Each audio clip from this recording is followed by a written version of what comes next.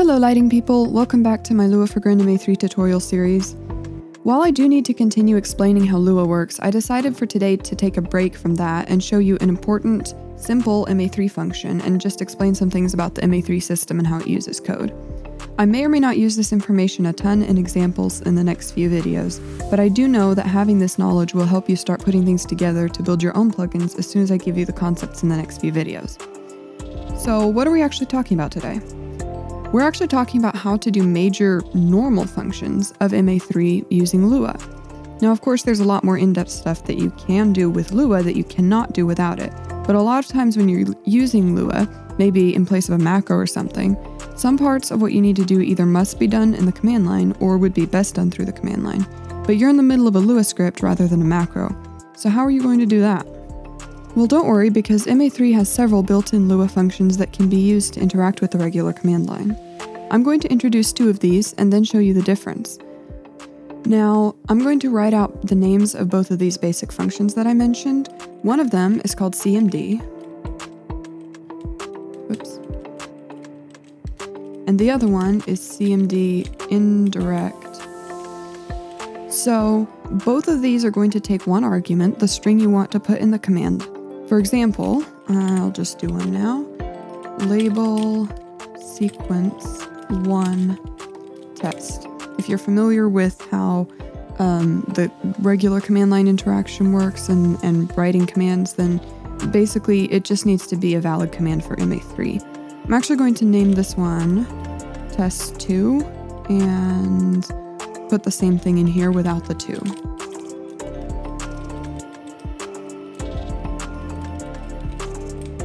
Alright, now I have these two functions. They're very similar. I'm just going to run this plugin in MA3.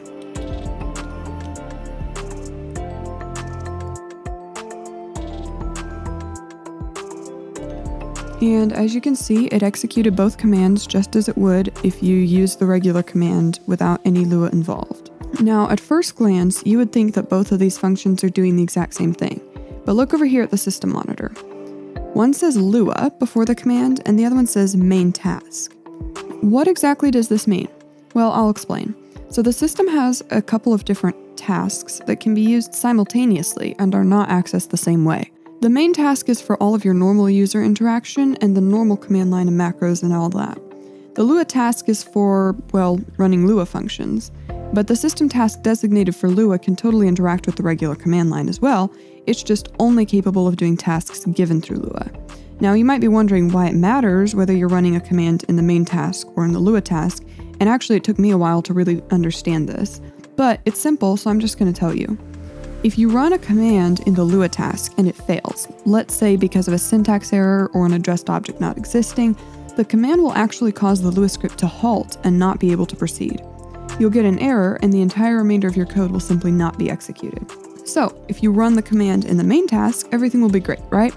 The command is sent to the main task, your Lua script keeps running, errors won't hurt you.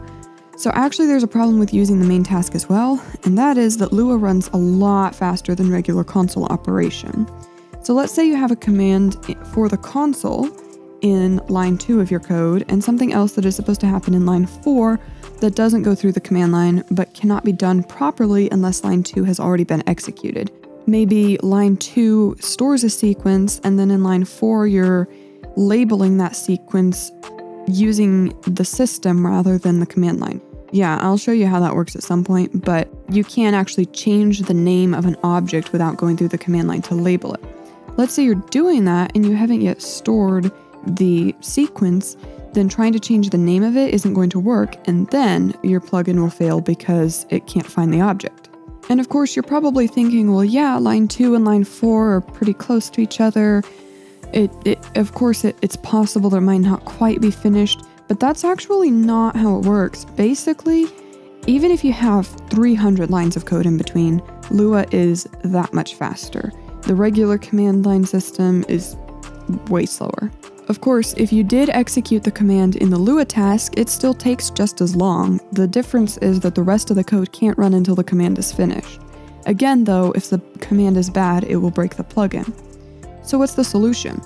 Do we just have to pick which problem to deal with? Nope. Remember I said there were 3 functions for executing commands? Well, the third one is called CmdIndirectWait.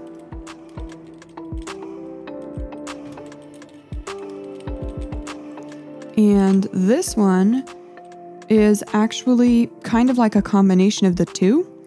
It executes in the main task, but Lua just waits for it to finish before moving on. So it's executed separately, meaning even if the command is bad, it will not break the rest of the plugin. But if it is not finished with running, then the rest of the code will not go through until it's done. The only downside to this would be if you're running a bunch of commands and none of your code actually relies on them being completed to continue, because it will significantly slow down your code while you're just waiting for the commands to finish. In that case, I would definitely use CmdIndirect. I personally haven't found a great use case for CMD, but it's there if you need it. Now before I end the video, I just want to show you one of my favorite real-life simple use cases for the command functions. This is also going to incorporate several of the concepts talked about in the last two videos, so let's do it together. Just to set this up, I work for a church and we have services at the same time every week. On Sunday mornings, I wanted Haze to run automatically for rehearsal, so my volunteers and I didn't have to remember to turn it on ourselves. The problem is the worship and tech teams always circle up on stage together right before rehearsal to talk and pray beforehand. These circle-ups don't always start or end exactly on time, meaning there's no exact time when the rehearsal will start on any given day. But I really wanted Haze going by the time rehearsal starts. I tried an agenda queue for several different times, but Haze kept getting started while we were still on stage, and it was loud enough to be quite a nuisance. Finally, I came up with a really easy solution. I was like, why on earth didn't I think of this before? So I ended up using a function called MessageBox because it's more customizable, but for this video I'm just going to show you the confirm function since I showed it to you in the last video, and it's simple. To set this up, I'm going to create a function called ConfirmHaze.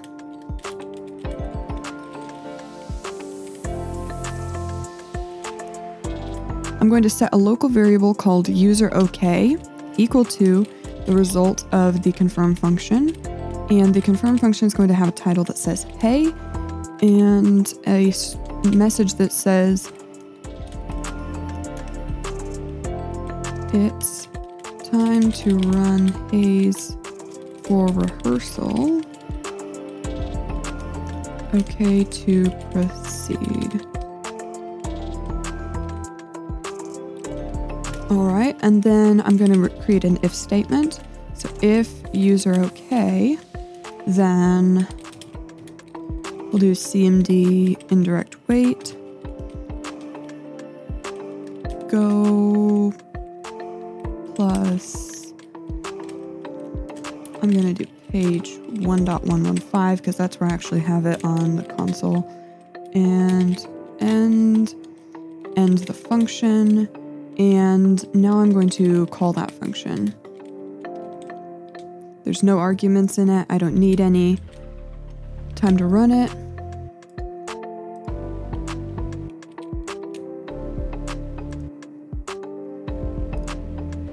Hey, it's time to run Haze for rehearsal. Okay to proceed. Now if I hit cancel, nothing happens. If I hit OK, then in this case, it actually doesn't run because I don't have an object on page 1.115.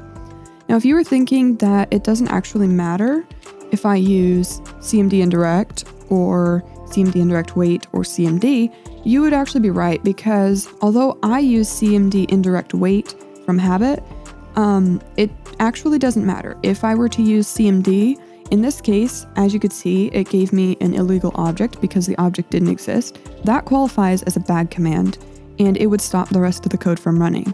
However, in this case, there's no more code following it, so it literally would not matter. Since there's only one command, it does not noticeably slow it down to use CmdIndirectWait, and there's nothing else happening that I'm waiting for anyway. Obviously, with a longer script, it is going to matter, and there will be reasons to choose different ones, but in this case, it did not matter at all. So the way this actually works in our context is that I have an agenda queue. Instead of triggering Haze, trigger this plugin. And then when the plugin runs, if the user is on stage already and not present at the console, then they won't be there to hit confirm. So it just sits on the screen with the confirm box up there and waits, and it does not continue until someone presses OK or cancel. And so whenever the person gets back to the console after the circle up, they can hit OK, and then the haze runs. So we don't have to remember, and it's super easy, never have to think about it again. I hope you enjoyed learning about command line interaction with me. I love using real-world examples to illustrate things because I think it makes it more fun and easier to understand and remember. In the next video, I'm going to get back to Lua itself and talk about tables. Tables are something I did not understand for a really long time, and it made it so that I often did things in the hardest way possible, until recently. And the reason is because you really can't do much without using tables, so I'm going to help you skip that part of the journey and start off strong with a clear understanding of tables before we start using them. I will see you soon. Until then, happy programming.